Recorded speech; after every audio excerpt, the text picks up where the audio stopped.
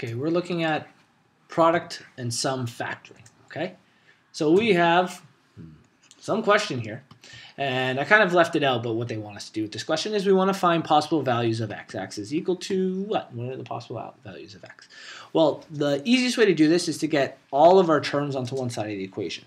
So when we go to start off this term, there's only one term here, and there's two terms here. So the quickest or most efficient way would be to move that one term to the other side, and then they'll all be on the same side. When I move it to the other side, first of all, what's going to be left on this left side of the equation? If I get rid of this and I move it, there's technically nothing left. So what number would represent nothing? 0. 0, that's right. So we have 0 is equal to. And when I move this x squared over, it becomes just positive x squared, right? Because it's negative here, so when it goes to the other side, it becomes positive. And then I'm going to leave the other two terms, plus x minus 56. So I just highlighted in red to show you what we did, what we moved, okay? So I moved it over. Now I have this. Now I need to find out possible values of x. Well, I need to actually factor in order to do this. In order to factor, I got to kind of realize what form this is in. This is in the standard form, which is helpful for us. And to go from standard, we want to go into factored form. That'll help us find out what our possible zeros are. And in order to do that, we need to factor. Okay? So we need to know what the standard or the parent form of the standard form is, the general form. So that's usually written like this: a x squared plus b x plus c. Is that familiar to you? Yeah. A, b, and c? Good. And when we go to the factored form, if we're doing product and sum, what we're looking for is a times c. So two values that multiply to whatever a times c is, and then those same two values need to add up to what our b value is. So I'm going to kind of write them on the side here. We want two values that multiply to a times c, okay? And those same two values need to add to our b term, okay? So we need to know what our b term is, we need to know our c term. So I'm going to rewrite this below it again, and we're going to kind of reference. So 0 is equal to x squared plus x minus 56. Okay, well, what's my a term here? The x. And what would the coefficient in front of the x be if there's no number written? What do we assume it is? Just 1. It's just 1. Okay, so our a times 1. So we know we're going to have 1 here. And what's our c term? Negative 56. Negative 56. So 1 times negative 56, well, it's pretty simple. It's just negative 56. So whenever the a term is 1, we really don't even need to multiply by a. So a lot of times teachers won't even tell you about that.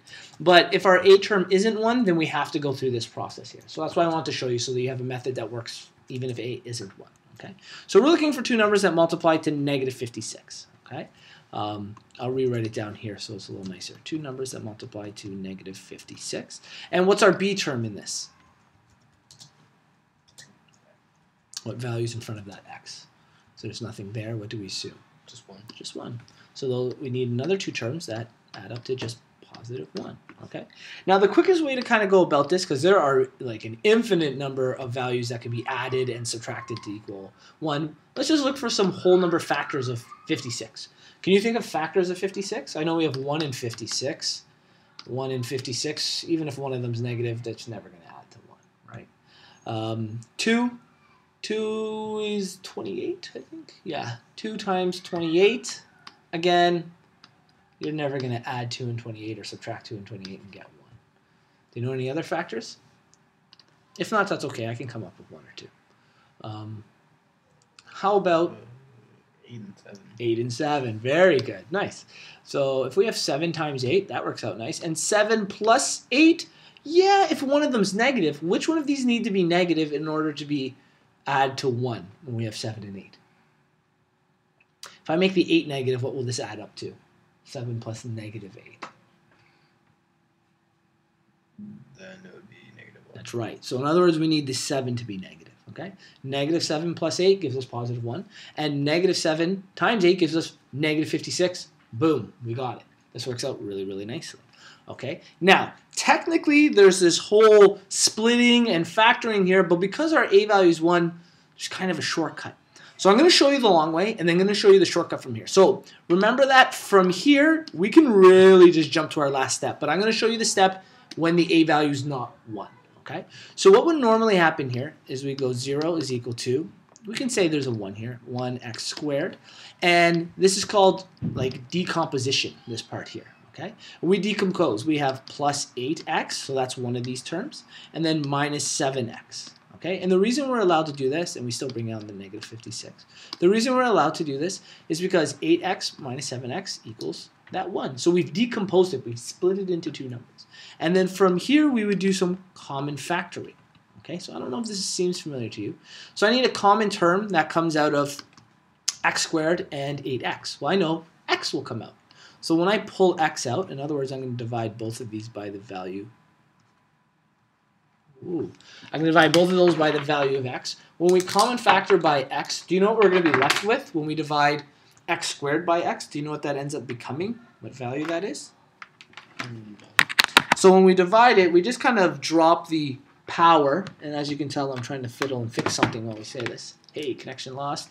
But no, it's found. Yay. Okay, so when we divide, essentially that power disappears. So when you divide x squared by x, you're left with just the value of x. And when you divide 8x by x, you're left with just 8. Think of it like you took the x out. It's on the outside in the common factor. Over here, we need a common term. Well, I know for my factors, I could take 7 out of 56 and out of 7. And since it's negative, I'm going to take negative 7 now. So I'm going to take out negative 7. So I'm going to divide both of these by negative 7. When I divide negative 7x by 7, I end up with just x. Negative 56 divide negative 7, I get positive 8. Now, if you notice, both of these are the same. Technically, what happens is we common factor again, but the quick thing from here is what we do is we just say x plus 8, that's one of the brackets, and the other bracket is whatever's left over. That's x minus 7, so we have x minus 7, and then we have our factored form. Now, seemed like a lot of work, but if you remember, I said that we could have jumped to the end when the a value is 1. So from here, once we got these two numbers, we can kind of skip this and jump down here. This is only when the a value is 1, because if you remember, positive 8, that's in there, and negative 7, that's in there. We can just build it that way, okay? So I showed you a long method, but this is there is a shortcut to it. We still don't have an answer, though. We still need to know what x is equal to. When you think about this, think of this as a term times another term. In order to multiply something by another number and get 0, one of them has to be 0. Okay? So what we need to do is we need to split this. I'm going to split this. 0 is equal to x plus 8, or 0 is equal to x minus 7. One of these terms must be 0 in order to create a 0. So these are the two possible answers. We isolate for x is equal to negative 8. And we isolate for x over here, x is equal to positive 7. So your two answers are negative 8 and positive 7. And it looks like I did a lot of work for a relatively simple question, but the method I showed you again, if a isn't 1, this method will work for when a isn't 1, which is a much more complex question. Okay?